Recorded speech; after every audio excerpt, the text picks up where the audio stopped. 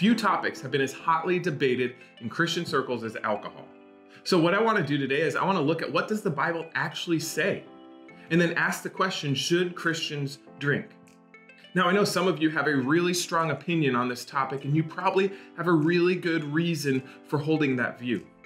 But let's just put our opinions aside for just a few minutes, and let's look at what the Bible actually says. Now, before we dive into that, would you hit that subscribe button so that you can stay up to date on what's coming out on this channel? So let's dive into what the Bible says about alcohol. Now, we're not going to have time to look at every single verse that mentions alcohol because the Bible talks about this topic a lot. If you want an exhaustive list to read through on your own, I've linked to one in the description below. But what I want to do is kind of take an overview and look at some of the key themes, the key verses that mention alcohol in the Bible. So let's start with the Old Testament. Deuteronomy says that wine is a blessing from God and that the absence of wine is a curse from God. But if you flip over to Proverbs, there's several warnings about being led astray by drinking too much. In the New Testament, Ephesians, Galatians, 1 Corinthians, and Titus all warn about drunkenness and not to be filled with the spirit of alcohol, but instead to be filled with the Spirit of God. But also in the New Testament, Paul tells Timothy that when his stomach is upset to drink a little wine, and Jesus' first miracle was turning water into wine, and not just any wine, but choice wine, the best wine. You see, the Bible kind of lives in this gray area. There's no verse that says, thou shalt not drink. And similarly, there's no verse that says, once you've drank this many, you've sinned. The Bible lives in this tension, in this gray area. The Bible never outright forbids drinking alcohol. Rather, it warns of the abuse that can come from drinking too much. Many Christians advocate for the abstinence of alcohol because of the damage that they've seen it do to so many people. But the Bible doesn't condemn the use of alcohol, it condemns the abuse of alcohol. You see, the Bible doesn't say that drinking is a sin. The Bible says that the abuse of alcohol, drinking too much, is a sin. Still, many Christians argue that drinking is a sin and alcohol is something that must be avoided. And the argument that's often given is that alcohol can be abused, which is true. But just because something can be abused doesn't mean it must be avoided. Under that logic, Christians should also avoid money because we might be tempted to place our hope and our trust in money and not in God. But I don't see anybody using that argument. You see, just because alcohol can be abused doesn't mean that it has to be avoided. It means that we should act cautiously. I want to deal with two common misconceptions that I hear about this topic in the Bible. The first is that alcohol in the Bible had a much lower alcohol content. This argument states that the wine in ancient times, the wine that the Bible was talking about, was really just a slightly fermented grape juice. It was so diluted with water that you couldn't really get drunk on it, and really the only purpose of drinking wine was because the water was so contaminated so that you drank this slightly fermented grape juice so that you wouldn't get sick from the water. Now, it's true that some of the wine probably did have a lower alcohol content when compared to today's modern wine. But we also know from the Bible that there is still plenty of kick in the wine to get you drunk. Otherwise, the Bible wouldn't have warned against getting drunk on wine. But wine isn't the only alcohol that's mentioned in the Bible. The Bible also talks about a strong drink, a fermented barley drink, aka beer.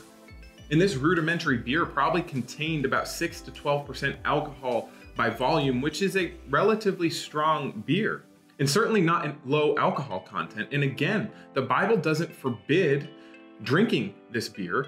Rather, it warns against the abuse that can come if we drink too much.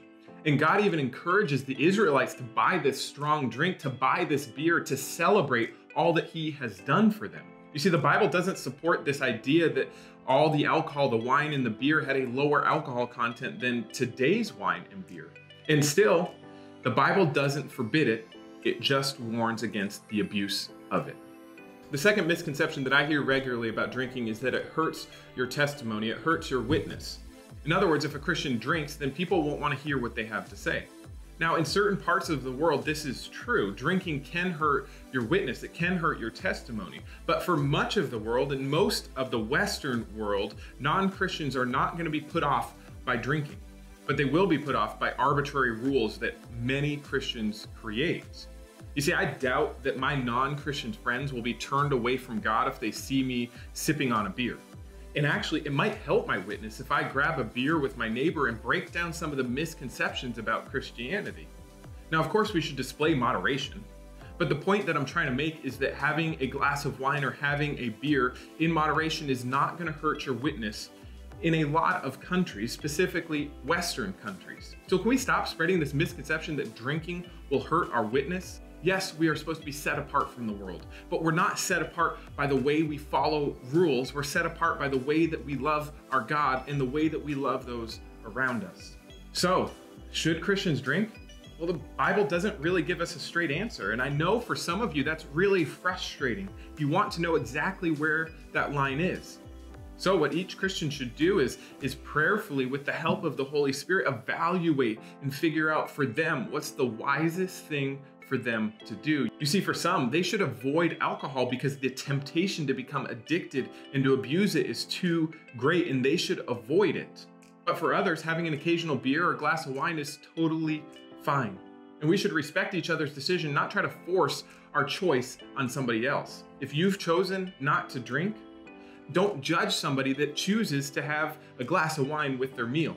If you've chosen that having a beer with a friend is okay for you, don't try to force your freedom on somebody else. You see, that's what that passage about not causing your brother to stumble is all about.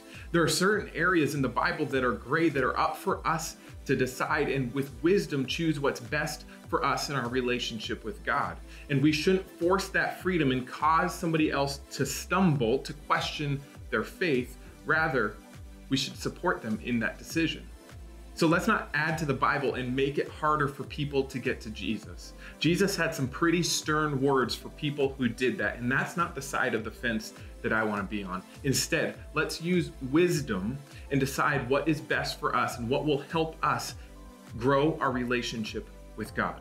Thank you for watching. I hope that you learned something, and if you did, would you hit that subscribe button? And then also leave a comment and let me know if you think it's okay for Christians to drink.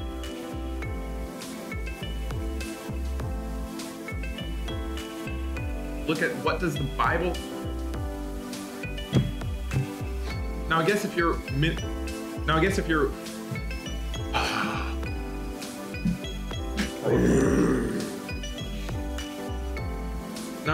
witnessing to